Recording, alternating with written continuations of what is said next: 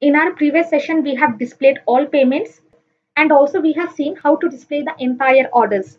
Okay, here when I click on all orders, all the orders will be displayed. When I click on all payments, for whichever order the payment is done, that data will be displayed. Now in this, we are going to work with list users. When I click on this list users, whichever user is logged in or whichever user is using this website, that data should be displayed to admin. In the same way, how we have done for listing payments and listing orders, we are just going to do for list users. I'll come to index.php, and here I'm having all, okay, list users. I'm just going to write here index.php, question mark. I'll just write here list users. I'll just copy this, get variable. And here below this, let me just paste that one.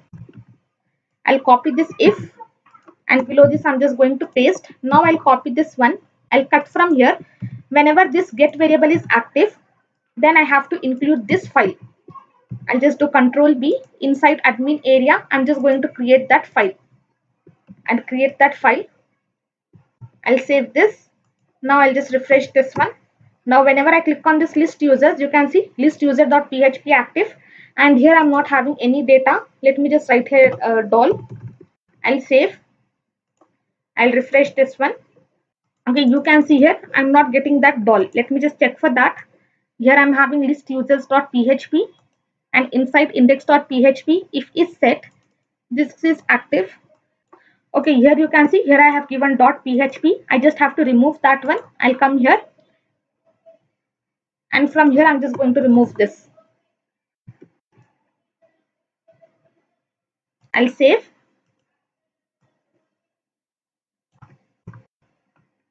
I'll refresh. List users, here I'm having list users, and here I'm having doll. Okay, now it is working completely fine. I'll remove this one. I'll come to list payments. I'm just going to copy the entire same thing, and here I'm just going to paste. And instead of this all payments, I'm just going to write all users. I'll save this. Now I'll just refresh this one. Here I'm having all users, and same data whatever I'm having inside payments, that is being displayed because I have given the same table name. Now I'm just going to change the table name. Before that, let me just come inside this user table. We are having all this data. We are having all the user data. So what I'm going to do, I'm just going to select from user table. Then no users. No users yet. Then instead of this, okay, we are having serial number. Then I'll just display, I'll come to list users. I have to display username, user email. I'll just remove this one. I'll be writing username, user email, image, address. Okay, for this image is not getting displayed, but in my project I'm just going to display the image, image, user address, user image. Then here I'll be writing user address. After that I'm having user mobile, and then delete. User mobile. I'll save, and then finally delete. I'll come here. Now I'll refresh this one. Okay, here you can see here I'm having all this error because here I have fetched the data from the payments table. Okay, that is the reason I'm getting the error. But you can see all the headings. You can see serial number, username, email, image, address. Okay, everything is changed. Now I'm just going to change this one as well.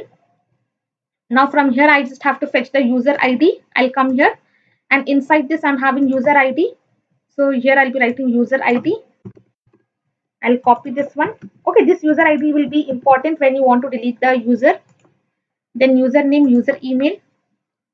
Now let me just write here username,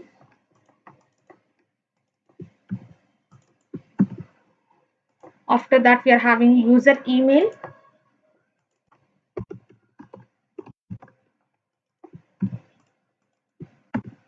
then user image,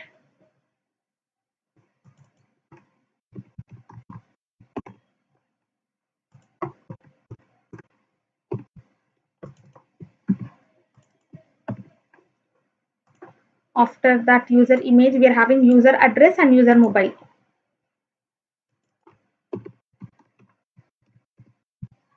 User address,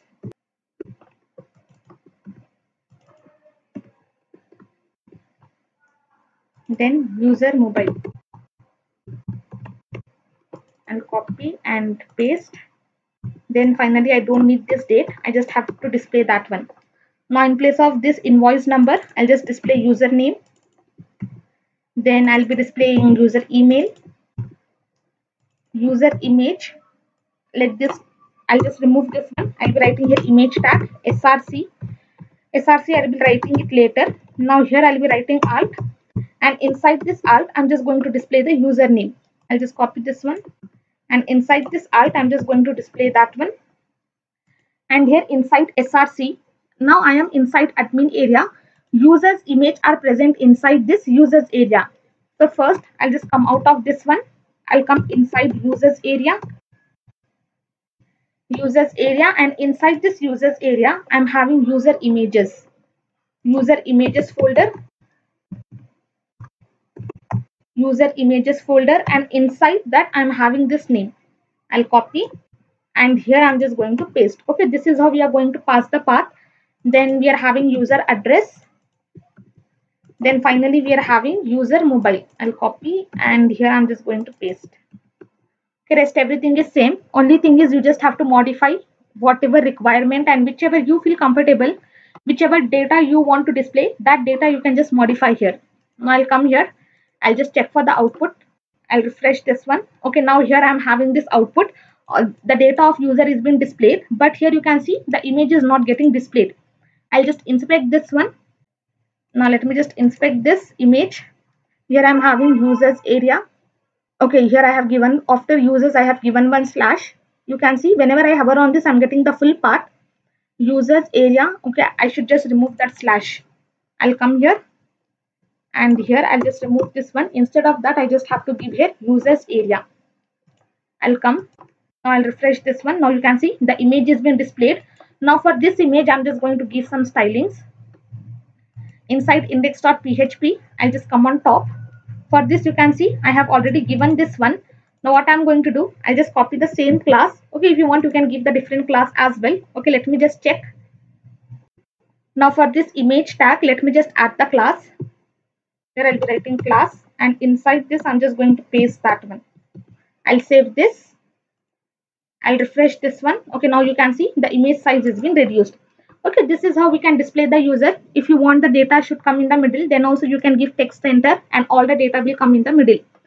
Okay, this is how we are going to display all the data. We are having all orders, we are having all payments, list users, insert products. You can see when I click on this insert products, I can insert the products.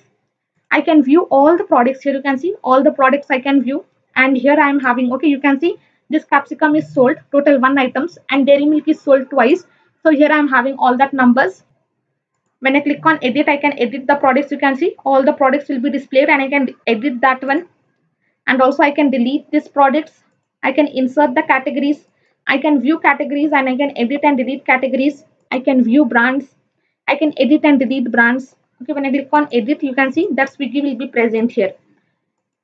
Then all orders, all payments, and list users. Okay, everything is working fine. Now let me just come to home page, and I'm just going to register one more user. I'll log out from Khanam. I'll register using one more user. Let me just write here Sanya. Email I'll write here sanya@gmail.com. Choose file. I'll select this file. Password 1234, and let me just write here Bangalore. And contact number 2323232323. Register. I have registered using one user. I'll just click on login. I'll be writing here Sanya. Password 1234. Login successful. Okay. Now I am redirected to Sanya's profile. Sanya is not having any orders. So you can see you have 0 pending orders. And when I click on my orders, here I'll be having this data. Okay, if you want, you can just remove this one, and you can display in the same way. Okay, this if you want to do how we have done for user orders, How we have done for listing users and listing payments, in the same way you can just perform that one as well. You can just give, if that count is greater than 0, only then you have to display that one, or else you should display no orders yet. Pending orders, we are not having anything. Okay, you can see you have 0 pending orders. Now I'll come to admin dashboard. Now I'll just refresh this one. You can see admin can see both the users. Okay, now totally 2 users I'm having inside this website. So admin can see 2 users. Admin can see all the payments. Admin can see all the orders. Okay, everything admin can see. Okay, now we are done with this admin session. I'll just come to admin area. You can see we are having this admin login session. Okay, we are just going to work on this one, and we are having this register also. Admin can register. Okay, if you want to give admin privileges to them, you can just give your password. If that password is getting matched, only that person will be having admin privileges. Okay, you can do all that stuff. Okay, this is the admin registration and this is the admin login. We will be working on this, and we are going to create this simple admin, and we are going to create this simple registration session. Okay, we are done with this today's session. Next, we will be starting with admin login and admin registration session.